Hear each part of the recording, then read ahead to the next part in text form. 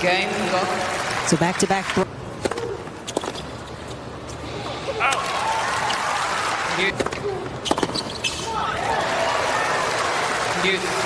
Dig in even when she's not playing her best, and she is showcasing it here.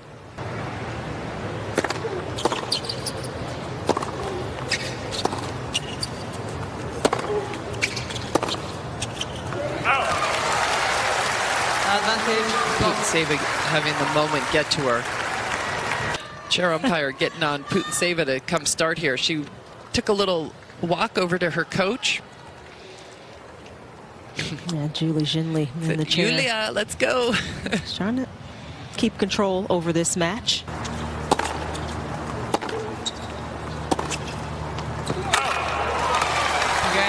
And Gauff breaks to love for a 3-1 lead, putting a bit of space between her and her opponent. Gauff has gone more into lockdown mode right now. Getting consistent and seeing what Putintseva can come up with, and there's been some errors. And Gauff now can maybe relax a little bit, Chan, to let the tennis just start to flow a little easier with this lead now. When especially...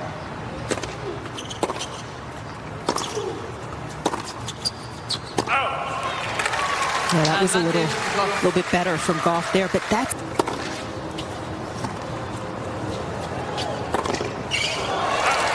And this is a calmer... 3. And she has worked so incredibly hard for these kind of moments.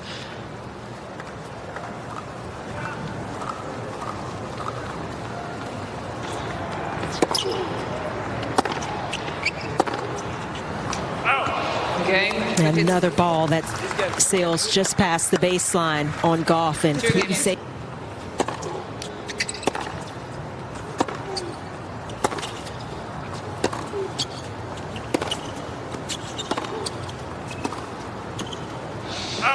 History tells us it is very hard, if not impossible, to defend a Grand Slam title with not a lot of confidence. This is Gauff's last time to really pick up her confidence, and huge opportunity here. Another couple of break points to try and get up a break in this third Yulia set. Putintseva versus Coco Gauff. We wanted to tune into this one because, number one, we're in America right now and we love Coco Gauff. Number two, we love Yulia Putintseva as well, but she has a fiery attitude every single match. It's not every other match. It's not, you know, once a month. It's every single match. Putintseva acts like this. It's very John McEnroe-like. Are you serious?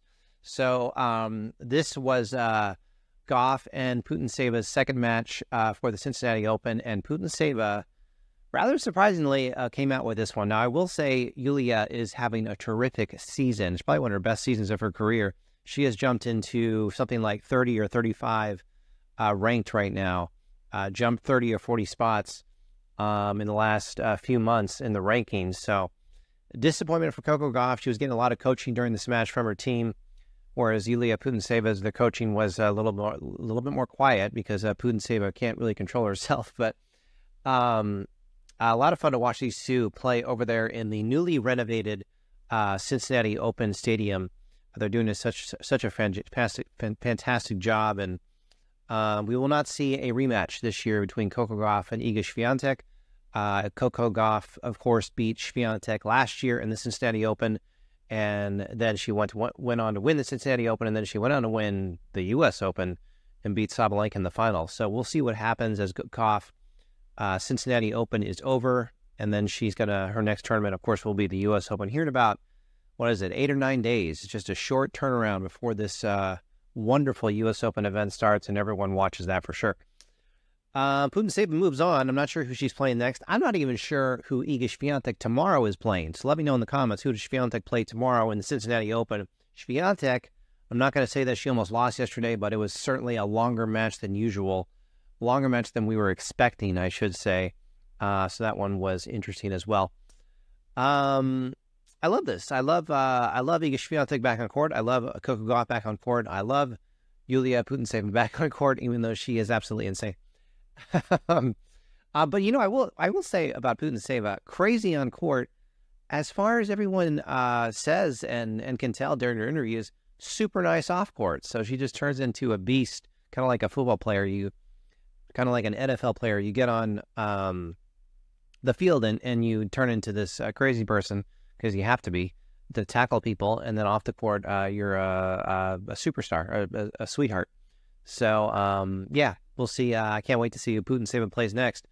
It was when I first saw that Putintseva was playing Gauff in the second match of the Cincinnati Open. I thought that was really interesting. I was really excited about this one, and I was not expecting Coco Gauff to lose, but she did. So Coco Gauff, women's tennis, it's just, we don't have right now, I've said this before, I'll say it again, we don't have a lot of rivalries right now in women's tennis on the Pro Tour, and we don't have those dominant players. I mean, I know we got Świątek, I know we've got Sabalenka, I know we got Rybakina, but they're not, we're not seeing those, we're seeing different Grand Slam winners every single year. I mean, we get Bianca Andreescu, who wins the U.S. Open. Raducanu wins the U.S. Open. Świątek wins the U.S. Open. Qinwen Zhang, who I always mispronounce her name, the beautiful tennis player from China. She was an Australian Open finalist. She lost to Sabalenka. Wimbledon this year was Krejcikova winning that one. So we're not getting, when the Steffi Graf and the Monica Seles and the Chris Everts, the Martina Navratilova and the Serena Williamses, those were dominant players. We don't have one of those right now, in my opinion. And I think most people would agree in women's tennis right now. We just don't have it. So it's interesting. It's interesting to see. I think the schedule is just crazy right now for the players, as everyone knows. And the social media aspect of the world has just changed the world, So